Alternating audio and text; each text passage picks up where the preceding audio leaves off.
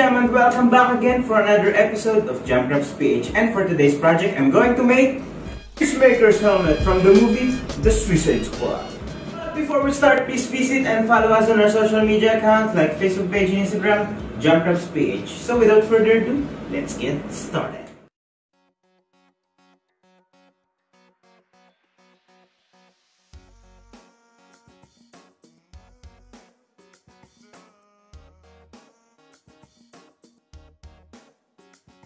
First thing that I did was take the foam tube in place at the top of the head model.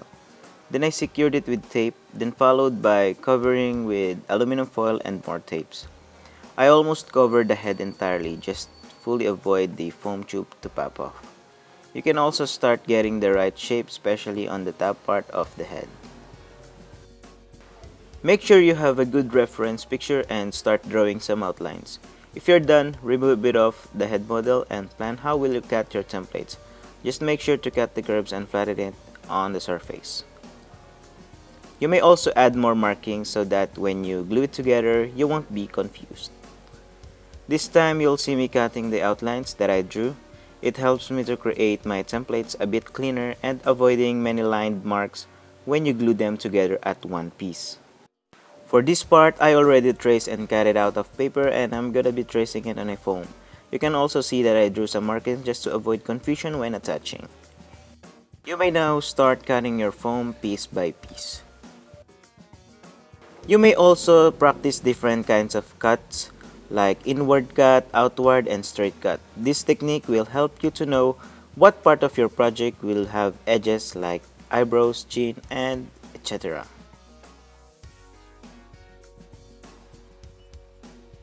The first one that I'm going to glue will be the top part of the head or the tube-like design. I mostly used inward cut here, except for the middle part. I just cut it with a straight cut. The reason is to avoid it from getting too edgy.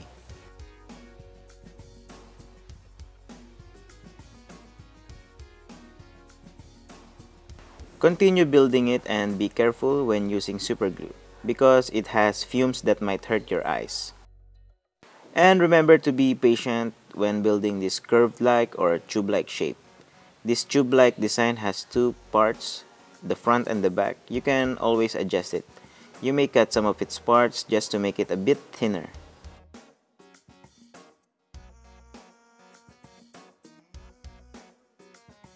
For the second phase of the project, start gluing the front face of the helmet.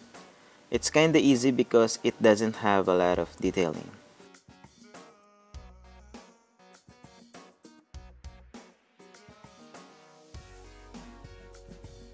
After doing the front face, start gluing the back and just follow the curves and be careful when gluing.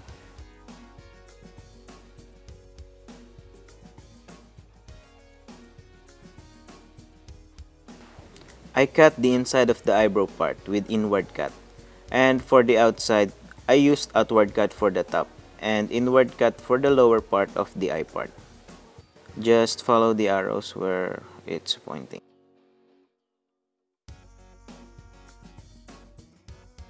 Now that the pieces are completely glued, it's time to attach them all together.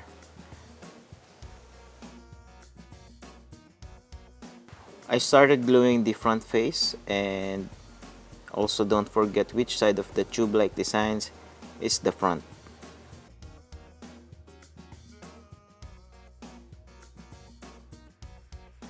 Do the same thing at the back, and later you may do some test fitting.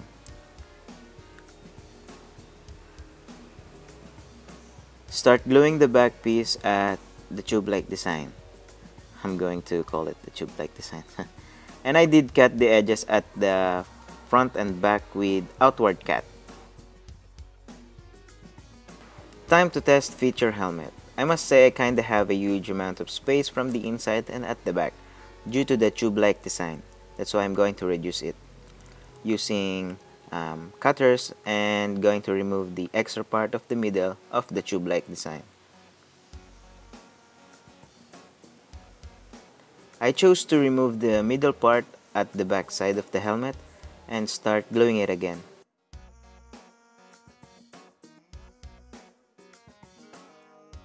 As you can see, there's a little bit extra foam at the ear area since we made some adjustments, and just get it out straight. You can also adjust the nose area just to give some expression. You can also add more designs like lined marks, and now that we're almost finished, don't forget to add the bird and the pentagon shape at the top of the forehead. I also used a sandpaper to smoothen the dried super glue. Spray paint time, you know the drill. I used a Elmer's glue before painting and I let it dry and paint it with a primer gray followed by a silver spray paint. For the last touch, I painted with a chrome spray paint just to give it a life. I did try to use a clear spray but it doesn't work out because it's dulling the chrome. Just let it dry and add some line details and spray it again. And suit up! You're now ready to serve Amanda Water. Go, go, go, Peacemaker!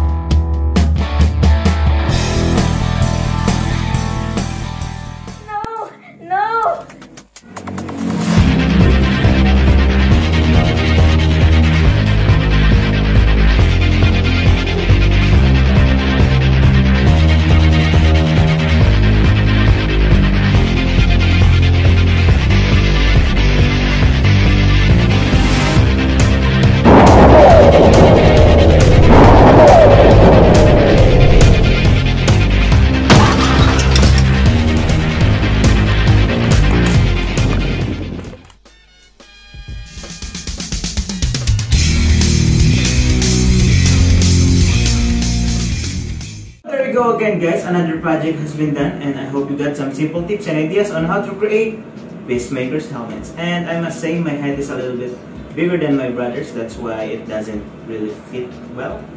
But here we go. So if you do like my videos, please hit that like, share and subscribe button and notification bell for more amazing videos. Thank you.